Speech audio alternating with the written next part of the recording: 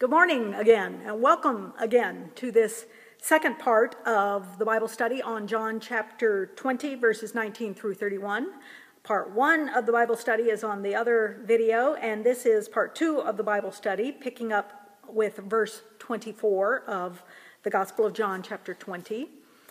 Remember, I'm doing a Bible study this week instead of a sermon because we can explore a little bit more depth and go into a lot of different avenues, and then perhaps you can sit with this study and this scripture, explore it on your own, and hear whatever God has to say to you, whatever message God shares with you through this word opening today. So hear God's word from John chapter 20, beginning with verse 24.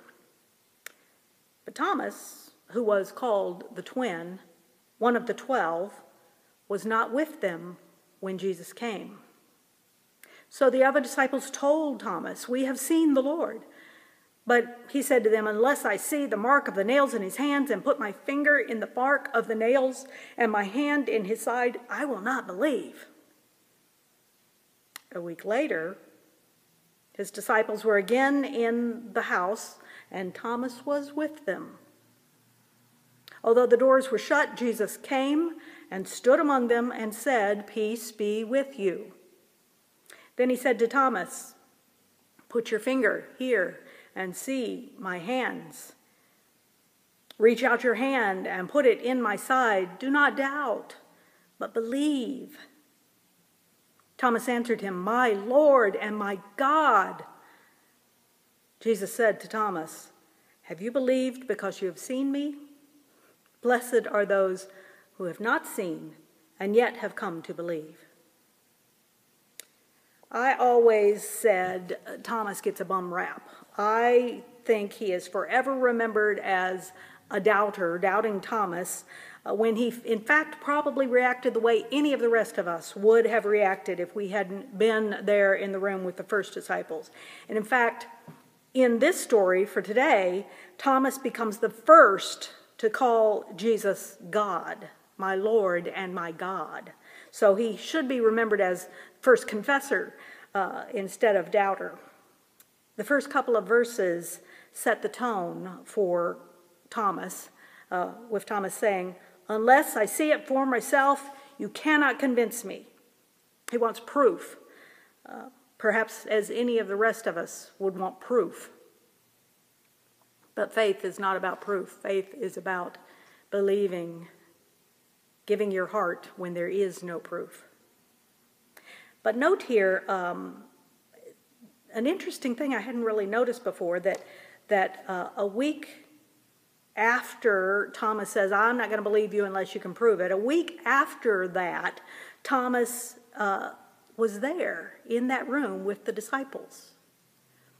If he had so much doubt, if he didn't ever want to believe, if he didn't feel that there was a possibility, why was he there? Why was he with disciples? Why didn't he run back on home and go wherever he could go and do whatever he wanted to do? But no, he was there, still gathered with the community. Even in his doubt, he was there.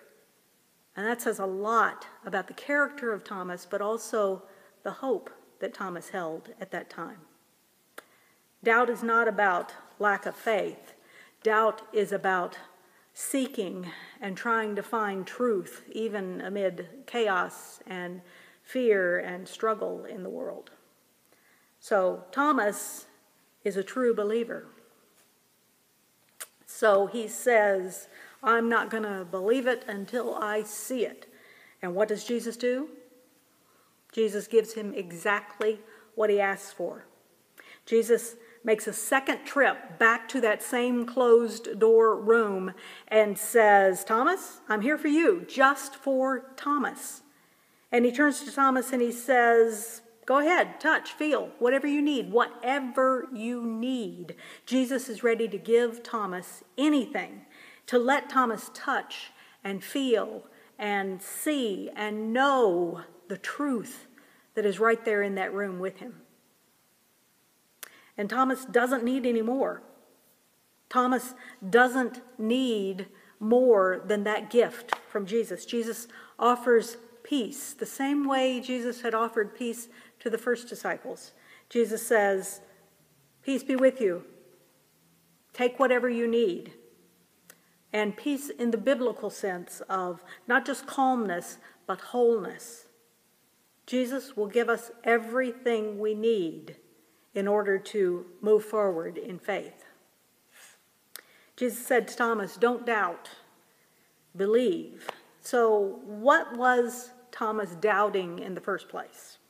Was Thomas doubting the resurrection, the power of God, perhaps, the love of Jesus?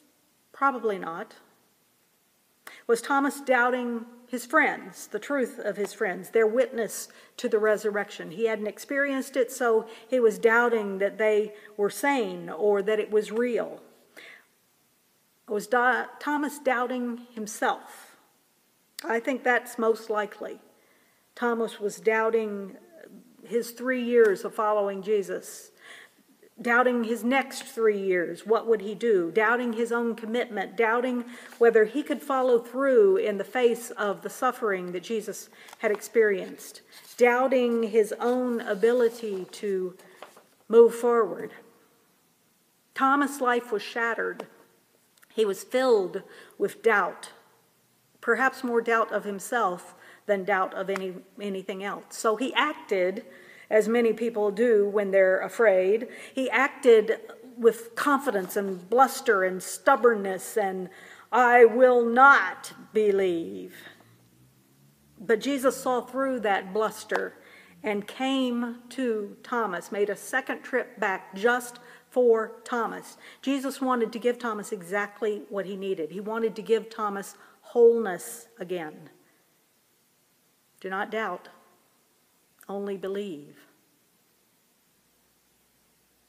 Jesus allows Thomas to be the first one to confess faith in Jesus as divine, the first to recognize and share with the world the Word of God made flesh, the first to recognize Jesus as God, my Lord and my God.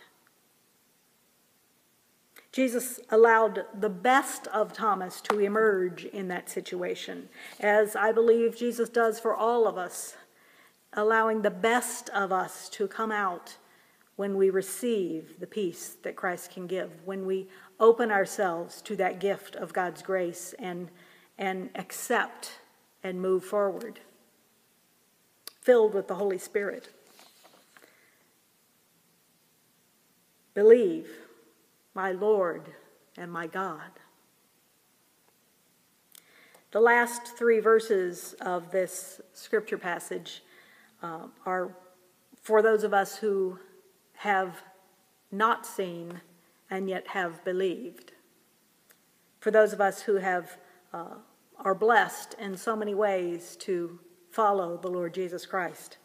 The scripture passage closes by saying, Jesus performed many other signs in the presence of the disciples, which are not recorded in this book. But these are written that you may believe that Jesus is the Messiah, the Son of God, and that by believing you may have life in Jesus' name. In the next few weeks, we're going to explore some of those other signs, those other appearances of Jesus to other disciples along the way.